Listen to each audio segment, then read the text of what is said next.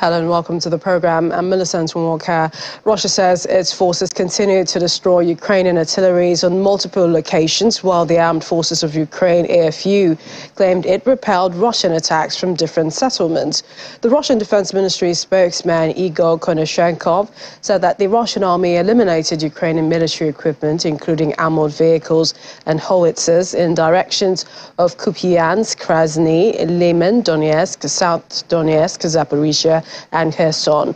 Russian air defense facilities shot down 4 rocket-propelled projectiles launched by HIMARS, MLRs and 5 Ukrainian unmanned aerial vehicles near Lugansk, Kharkov region and Kherson, while the General Staff of the Armed Forces of Ukraine reported that Ukrainian forces repelled Russian attacks from 14 settlements near Donetsk and Luhansk. Ukrainian missile and artillery units struck a Russian control point, 3 assembly points and a fuel depot. Ukraine says for the first time it confirmed that it destroyed a new type air defense system of Russia, and this was in the Kherson region. In the meantime, air raid sirens sounded in Kyiv and across Ukraine as EU leaders and Ukrainian officials gather in the country's capital for a summit with President Volodymyr Zelensky. However, there were no immediate reports of Russian missile strikes. Over a dozen top European Union officials visited Kyiv to promise military, financial and political aid and to show support for Ukraine before the first anniversary of Russia's invasion. Air raid sirens across Ukraine. In the meantime, the gathering in Kyiv is the first of such since the war began February 24 last year. It follows new Western pledges of arms deliveries to help Ukraine resist an expected Russian offensive. European Commission President Ursula von der Leyen promises that the EU will stand with Ukraine for the long haul. Europe has been by Ukraine's side since day one, because we know that the future of our continent is being written here. We know that you are fighting for more than yourselves. What is at stake is freedom. This is a fight of democracies against authoritarian regimes. Putin tries to deny the existence of Ukraine, but what he risks instead is the future of Russia. Our presence in Kyiv today gives a very clear signal. The whole of the European Union is in this with Ukraine for the long haul, and we will stand up for Ukraine as we stand up for the fundamental rights and the respect of the international law. And today Russia is paying a heavy price as our sanctions are eroding its economy, throwing it back by a generation. The price cap on crude oil already costs Russia around 160 million euros a day. And we will keep on turning up the pressure further. We will introduce with our G7 partners an additional price cap on Russian petroleum products. And by the 24th of February, exactly 1 year since the invasion started, we aim to have the 10th package of sanctions in place. And Russia must be held accountable in courts for its odious crimes. Prosecutors from Ukraine and the European Union are already working together. We are collecting evidence. And as a first step, I'm pleased to announce that an international center for the prosecution of the crime of aggression in Ukraine will be set up in The Hague. Well, for more about the biggest European Union delegation being sent to Ukraine, joining us to talk more about this is Deutsche Welle correspondent Marie Sinner. She joins me from Berlin. Marie, what signal does the EU want to send with this visit?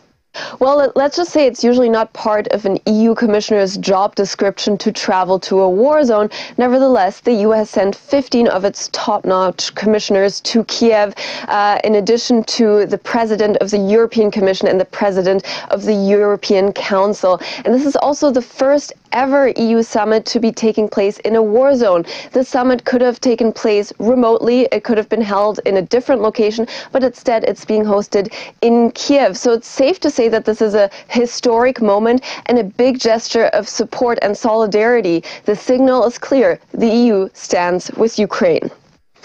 And Marie, do we know, have more information on all the package that will be available for Ukraine, what Europe is offering Kyiv on this trip? And Ursula von der Leyen has announced, for example, that there will be a 10th round of sanctions on Russia before the one-year anniversary of the invasion that will take place later this month. And in addition, there has been more financial aid announced, for example, financial aid for energy equipment. The EU wants to fund millions of LED light bulbs to prop up Ukraine's damaged infrastructure. So those are already some concrete commitments that were made yesterday. But one big topic that has yet to be covered is Ukraine's membership application for the EU. So far, there have been no specifics on this topic yet. Ukraine wants to join the EU, and since last June, it is a formal candidate to do so. And the Ukrainian side has been venting an idea of an expedited time frame for this membership application process. The Ukrainian Prime Minister spoke of 2 years. That would be incredibly fast. And that's unlikely to happen from what we are hearing from the EU side. Visitors from Brussels are expected to pour cold water on Ukraine's hopes for swift membership. And many wonder if Ukraine indeed has, the realistic chance of becoming an EU member state in the near or even mid-term future.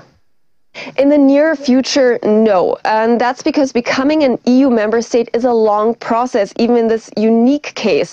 For example, the last country to join was Croatia, and it joined a decade after applying. Ukraine's neighbor, Poland, took 20 years to join the European Union. So the Ukrainian Prime Minister's goal of 2 years seems unrealistic. And that's because Ukraine needs to prove its laws and institutions are on par with the rest of the EU.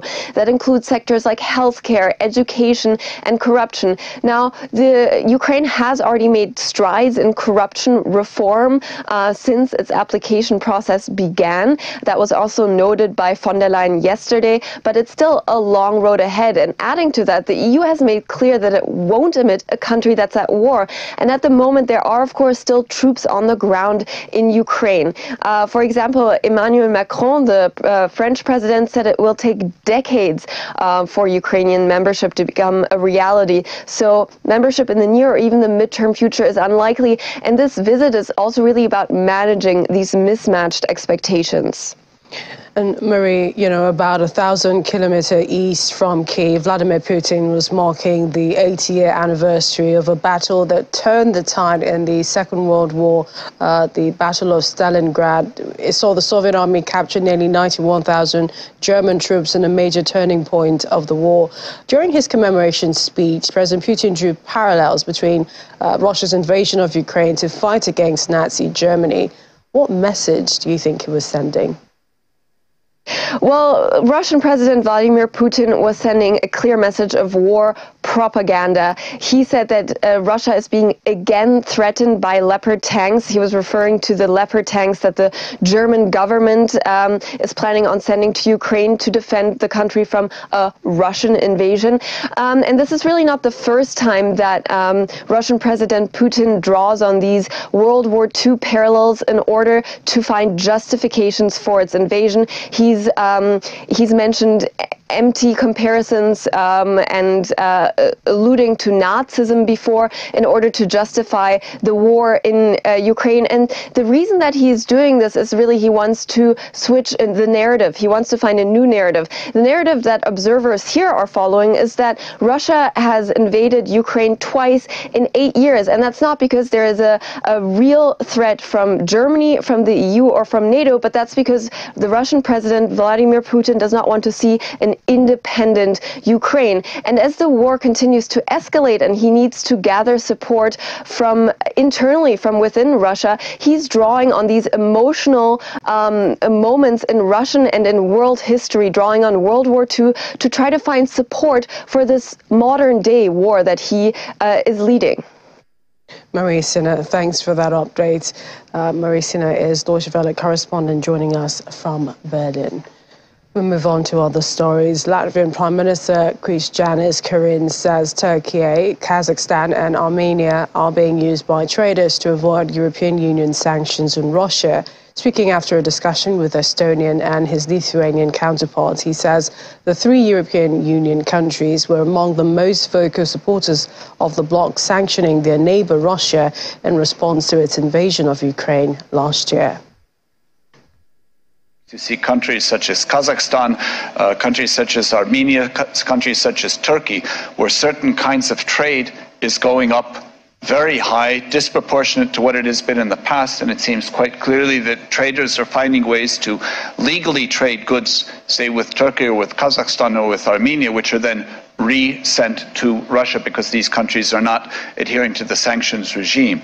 We cannot run the risk of ever tighter sanctions and then ever broader loopholes of companies and individuals trying to avoid them. So we need to start focusing on the secondary effect of sanctions avoidance. It can be done, especially if we do this on a European level together. Our intelligence, as the Ukrainians have said it out as well, that Russians are planning escalating even more to commemorate this 1 year, or to show something that they have gained something during this war.